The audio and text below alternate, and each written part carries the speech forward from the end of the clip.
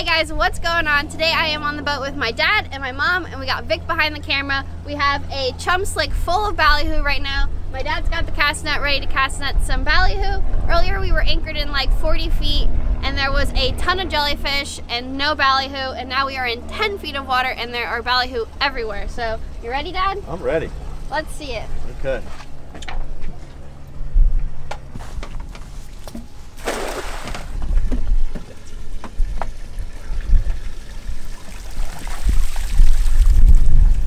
Got over a dozen in that throw. Yep. What is that doing? Aha. See that? That's called a fishing. So this is what we're going after. This is our bait for the day. Nice ballyhoo. These are candy. Another like dozen. You're doing good. Getting some good throws. Getting a few. Got a nice haul on that one. That was a good throw. How many are you getting that throw, bro? At least 2 dozen. So we have about 3 dozen live in the live well already, so now we're going to put the rest of these in the cooler to use as dead bait. All right, Dad. First fish of the day. He bit once. I tried to get him, but I missed him. I dropped right back down, and a couple seconds later he had it again. So we'll see what he is. He's just kind of coming up. He's not really fighting that hard. Right. It's a shark. Doggone it. Oh, he smells. You smell him? I don't know what kind that is. He's got a lot of cool spots on him though, doesn't he? Yeah. He's got an elongated nose. And look at how much his jaw's protruding too.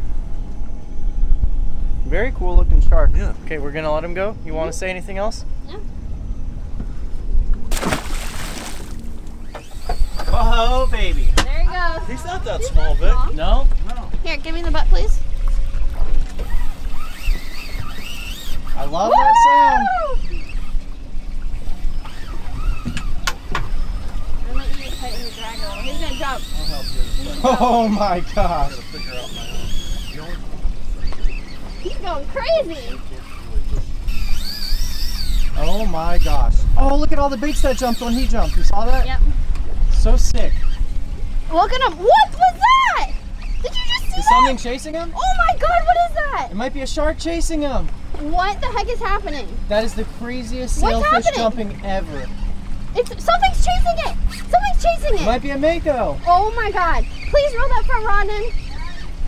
What's going on? Oh my gosh.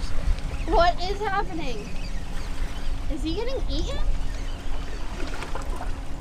Well, it's coming right towards the boat. I think he's getting eaten. We are drifting in 130 feet of water, and Victor had a ballyhoo out on this, and he goes, something just blew up on that bait back there. And I grabbed the rod, and he goes, it's a sail, it's a sail. And we got a sail on now. I don't know what just happened. You know what was happening? He just freaked out. Yeah, but stuff is jumping around him. I don't know. There was like things jumping out of the water around him. It was very strange. I think he might have spooked another sailfish. Maybe it was 2 sailfish. 2 jumping. sailfish? Yeah. He's gonna jump. He's right there! It's not big enough. You don't think so? No. It's up. It's probably 30 pounds.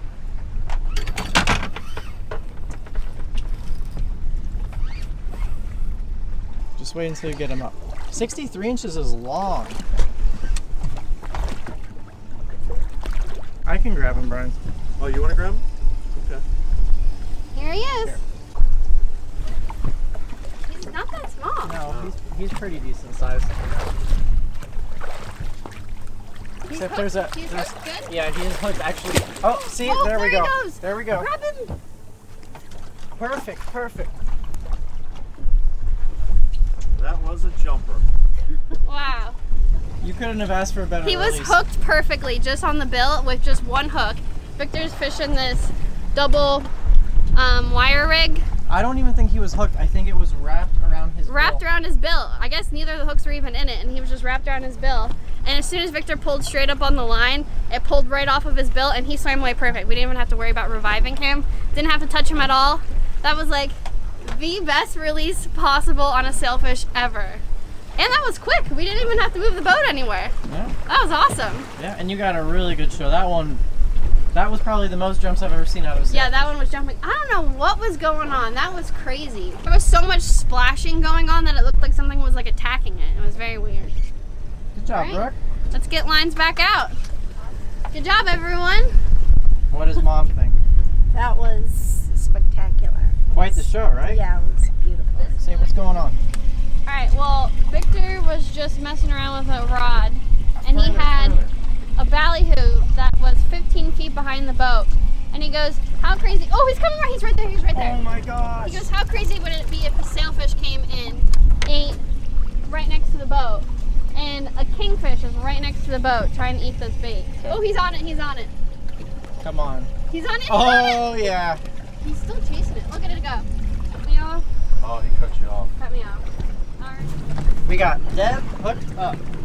I think it was a kingfish. I saw it come up top and smack it. Coach me, Brett. You're doing good. You can put You that. can put it there on you your go. hip. Yeah. It's got a nice pink cushion. Kingfish, Brook? I haven't seen it yet. It looks long. Don't really get I the noise. swear, I bet you it's the same king that's been messing with us the whole time. I feel like he's just following the boat the whole think time. So? Yeah. That means he ate all 3 of the baits then. It'd be cool to see him in its stomach. He's coming up.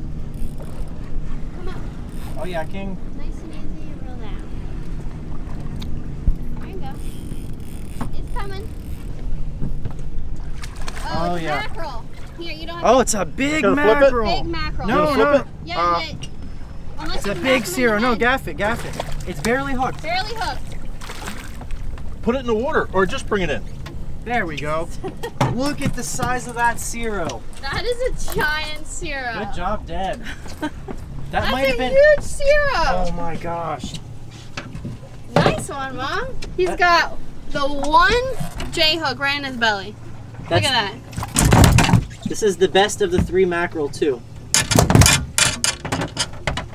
Can you give me the pliers, please? Okay. Another one of the mackerel species. Earlier we had a kingfish messing with us, but this is a Cero mackerel. They got that long straight line on them, and they're also broader. If this was a Spanish mackerel compared to it, it would be skinnier. Well, he's going in the cooler. We're gonna eat this guy. Good job, Mom. Yeah, this is the time of year you get the big ones. Good job. Sometimes when they come up and they hit a bait so fast that they kind of miss the bait, and then just the hooks get them elsewhere, and he was hooked in the belly. Woohoo! Mom's got a fish on the bottom rod. All by herself on a ballyhoo. Maybe it'll be your mutton. You're doing good. Here it comes. Looking like a snapper. Oh, Dad's got some. A mutton. He's not keeper, but you got a mutton. My dad's hooked up too. Woohoo! This was a good spot. How deep are we? We are in 130. Oh, the 130. bottom is lit up. This is where we caught the sailfish too, was in 130. Victor's deflating this one.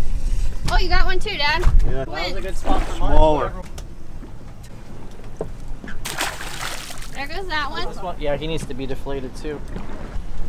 Are you going back down already, Mom? Should I wait? No. No. Did you have a bait? Yeah, he didn't get it. Oh. A yellowtail was on. Here she is with another fish, but she doesn't say anything. You have to be watching her to make sure she's got something. And this is on the same bait that you just caught the last one on. Yeah. Another mutton. Like the same size. Hopefully, He's a little bigger. No. hopefully he didn't get hooked in a bad way. See ya. Yeah, he swam down. That was 2 muttons on the same bait, Mom. Was that the belly? One of my favorite things to do is to vertical jig. My mom and my dad are fishing bottom. Victor's working some flat lines, and I am vertical jigging. And I just got hit on bottom, but I didn't hook up. Then I dropped down again, got hit on bottom, got a mutton. Oh, someone followed it up. Something huge. Oh, a sail. A sail. Oh, he's gonna eat one of these free baits. He's a sail right there. Look, he's gonna eat this bait right here. Hold on. Crap. Get it to him, man. Get it to him. Oh, he's eating that one. He's got it. He's got it. Is that a free one? It's the one you just threw in, Brian. Oh, no, Dad. What? You gave him a free one. Gave him a freebie. Oh. All right, here's this guy. We were all looking over because we thought that the sailfish was eating one of our baits. Little did we know, Brian let one go. A second too soon. He ate the freebie. Yeah, he did. Hopefully he eats another bait. Oh my gosh, that There he is. too He's right there. cool. He came That back. is so. Victor's letting out this flat line. He's still right there. Come on, sail. Why, he's swimming over there. I don't know why. Oh, I got him. No, I don't. What the heck? Oh. There he is. Oh, so Come sick. on. He's all up. Oh, he had to have gotten it. He's got his sail up. Come on. Oh my gosh. Eat it, eat it, eat it. Feels like he's tangled in the line. Oh, I got him. Yeah, he slurped it that time. I'm Oh, letting he's him on. eat it. Oh. Oh, he's going crazy. Oh, there he is. He's got it. He dropped it again. Look, he's right there. You're kidding. No. Just wonder how these things can catch anything in the wild. My dad is on. Just before we're about to move back in spots, we drifted out to like 160. The 130 depth's doing really good today, so I think we're gonna reel in after this fish and move back in shallower. Looks like a mutton. Is it bigger than your last one? Hope so.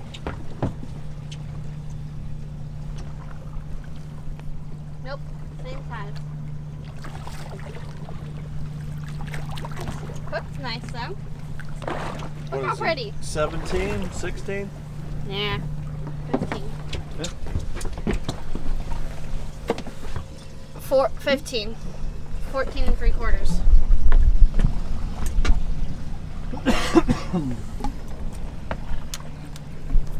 He hit it nice and hard. All right, where's mine? Oh. That's 5 short muttons. This is our 5th mutton.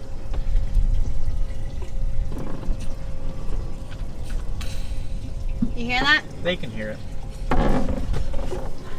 So what Brooke's doing is she just popped its air bladder To deflate him. to deflate it, and now he'll be able to go down in peace. Oops, sorry. Ready?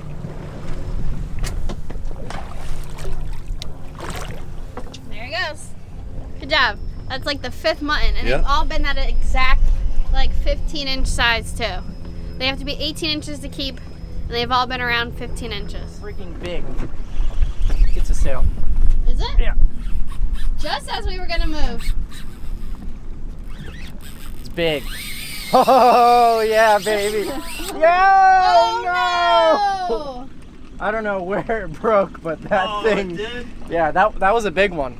That was a big one. Oh, there he goes. He's free still jumping. jumping. I was reeling in. We're clearing out all the lines. Brian just caught that one mutton, and I'm reeling it in to try to put him in the live well. And you know what? He got wrapped around. I guess it got wrapped around its bill because this is way above my leader. Sometimes sailfish, they have awkward bodies. It gets wrapped all around them, and that's probably what happened. Nothing you can do about it, but that was cool. Just as we were leaving. It's a fishy day, huh? Mm-hmm. 3 sails. 3 sailfish. 1 for 3 on sails. You said she looked mad when she hooked up. I said she's gotta go, she's gotta go, and she just looked at me. Those guys gave you a thumbs up. They are trolling right into us. What are they doing? Oh, you got a group? A grouper or a mangrove? A red grouper. Here, here, here. Well, there's a red grouper that Brooke's mom got. Thank you. You got a show. I need pliers. We were gonna move in shallower, but we decided to stay out deep. This is our first grouper of the day. We definitely got a variety going on. There we go. Little red grouper going back. See ya. Good job, Mom. She's doing good. No, he's on there. I got him. I got him. This was on a dead ballyhoo. I bet you it's going to be another Cero or a kingfish. I see it. It's a king. So you're king. Should we keep it? That's up to you. Oh, you're tangled with that rod. It's got line on it. Should we keep it? Woo! I'll fry it up. All right, the king. You want it or no? Yeah. Here you go. There we go. Nice headshot. Nice gaff, Dad. Go put him right in the cooler. We don't need a big bloody mess on the boat. Good job, guys. Well, we got a mackerel catch and cook for dinner. We just need the one more species. We need the Spanish mac. We got the king. We got the Cero. Yeah, I'm gonna squirt it. We got muttons. We got sailfish. It is an exciting day out here. That is for sure. Something Yeah, else? we got something. This is with the circle hook too. What is it gonna be? It's gonna be the Spanish mac. Oh, he's shooting across the top of the surface. No, it's another king. Is it? Yeah, it's another king.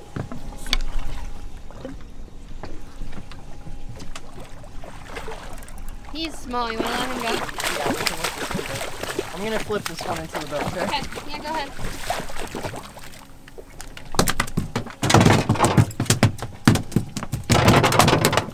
Oh, and just like that, he's on hook. All right, get him out. Ready? Yeah, go ahead. See ya. There's no sense in keeping him. We got one. Brook's got one king for the cooler, a Cero mackerel for the cooler, right? Yeah, he was lively. We didn't need to keep him. No. And We he got was plenty of fish for dinner. He was hooked fine. Well, we haven't caught a fish in quite some time. We did a whole drift with nothing. What is it? It's like What is that? it's like a red grouper. Oh, it is a red grouper.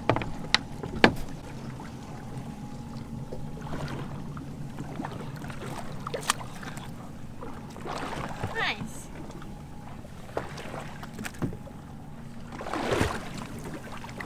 I've never seen someone lift a grouper. Does it hurt? Oh. Netting? No, he went down.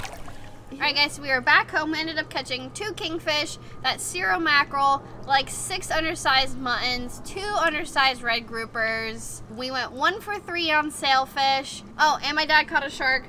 Really fun day out there. We fished a couple times in the last month and we haven't had a day like that in a long time. It's not like we brought home a lot of food, but we caught a lot of fish, so we had a ton of fun.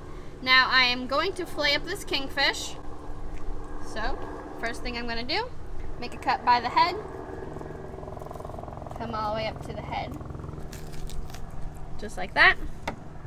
Next, I'm going to take my knife and work all the way down towards the tail, keeping my knife along the bones the whole time.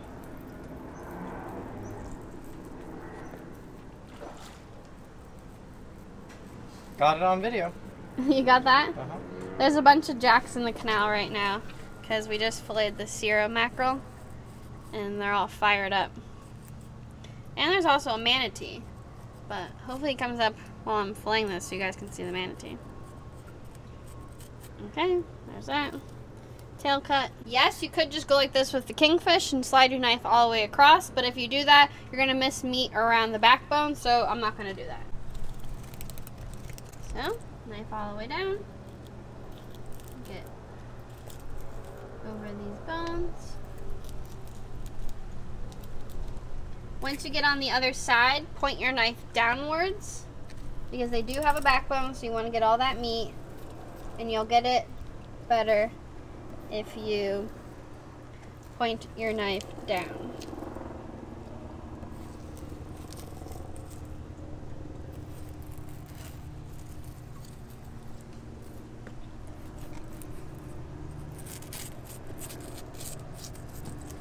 And there we go. Look Look at that nice white meat, huh? Mm-hmm. The smaller the kingfish, the better the quality the meat is. A lot of times people stick their nose up to kingfish, but these little ones like this, the meat's not mushy at all. It looks exactly like the Sierra mackerel meat. It looks really, really good. Now we're going to take out the pin bones. You can feel how far up they go. If you run your finger or your knife right here, you can feel the bones. You can hear the bones. They go up to right there, I think is the last one. So I'm going to cut on both sides of the bloodline. And there we go. So this has the bones in there, as well as some bloodline. We'll feed this to the fish too. Ready, Vic? Ready.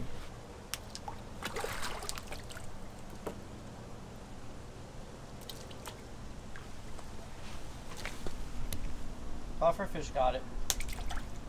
Today's one of those days where there's so many catfish. Lately we've been coming out here and cleaning stuff and there's been like 3 or 4 and there's easily 40 down there. Yeah, sometimes we go out here and there's hundreds of catfish, and then sometimes you see like 1 or 2. I don't understand what it is. I don't know if other people are filleting fish or something, so all the catfish are over there, or it's not like the tides matter. It can be the exact same tide, the exact same time of the day, and one day there'll be a bunch of catfish and one day there won't be any. I don't understand it. Okay, so I'm going to fillet the other side of this, then I will meet you guys in the kitchen.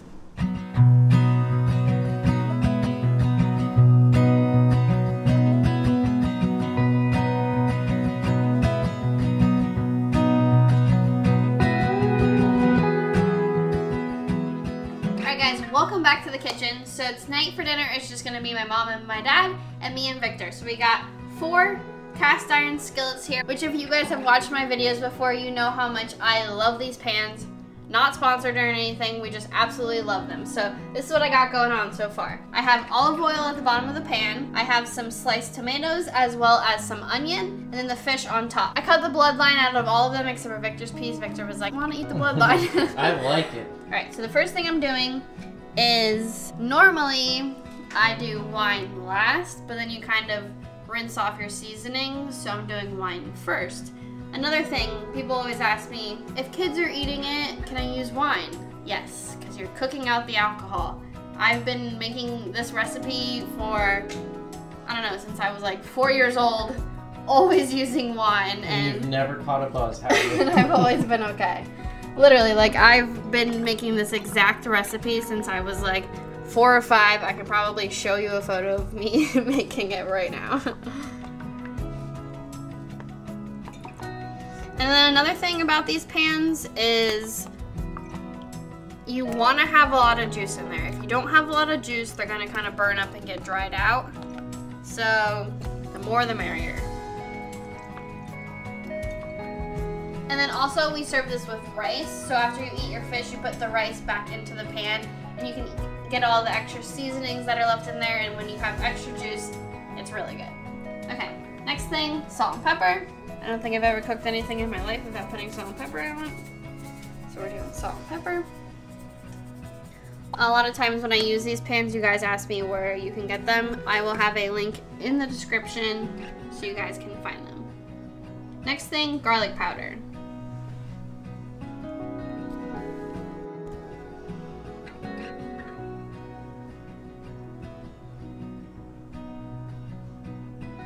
For some reason, I was in the mood for rosemary today, so we're putting rosemary. I don't think we've ever put rosemary on it before, but I actually really like rosemary, so I'm adding some rosemary. And then we're doing some paprika.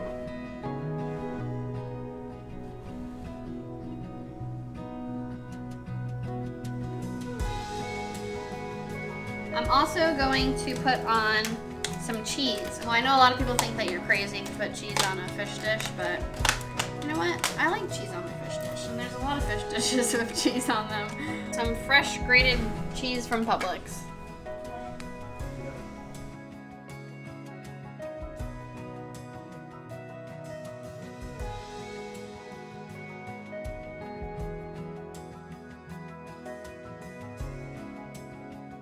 last and final step is your butter. You can't do it without butter. So, put a nice slice on each part of the fish, and as they cook and start melting, that butter is gonna melt right down in and be absolutely delicious. And then I'm also doing some grilled zucchini and squash. I just took the squash and the zucchini and made slices out of them, seasoned them with some olive oil and salt and pepper. These are gonna go straight on the grill at the same time that I put these on the grill, and we're ready, so let's head out there. Yeah. Ooh, nice and hot. I'll go get your zucchini. I think I'm gonna push these towards the back and then have the zucchini and squash in the front. Now with these pans, we don't ever touch the stuff. We don't ever flip what's in it. We just let it cook the way it is. Leave them on the grill, just let them go. Wow. Look at that. They've been on for not even 5 minutes.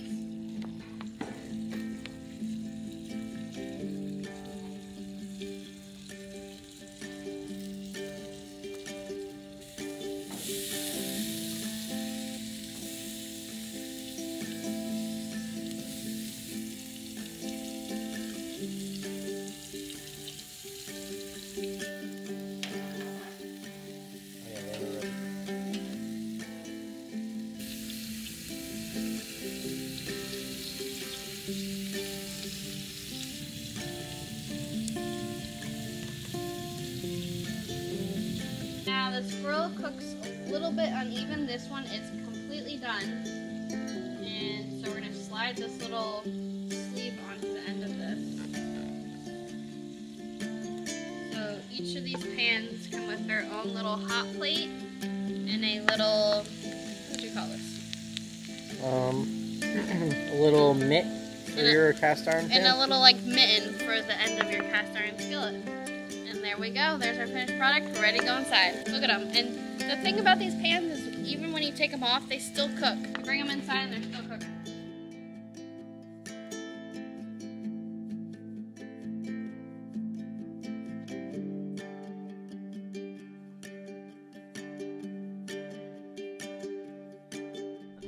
When I first met Brooke and her family, this was like the way they cooked fish. This was the primary way.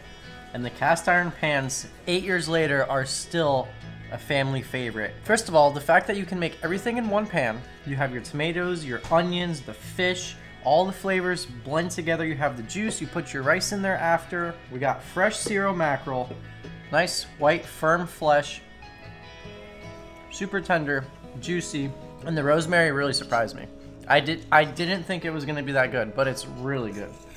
Super good. I didn't think, when I think of rosemary, I think of potatoes. I don't think of fish, but I like it. I love rosemary. And the good thing about these pans, like Brooke says, everything stays hot because cast iron retains heat and it stays hot for a long time. So good. Seriously, guys, try it. Like Vic said, that's my favorite part of these pans. I really enjoy eating my fish hot, and with these, you can take your time, enjoy your fish nice and slow, and it just stays hot through the whole, till it's done. So I've always liked fish on these pans. Good job, Brooke. Tastes really good, but tastes great.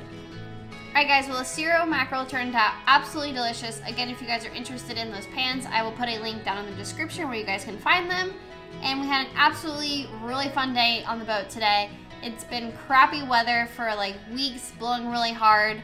And we finally had a nice, calm, perfect day, so we had a lot of fun. And tomorrow I think we're gonna go out and do almost probably the same thing. Victor really wants to catch a sailfish and cook one up for you guys, so maybe we'll do that tomorrow so you guys can see that video.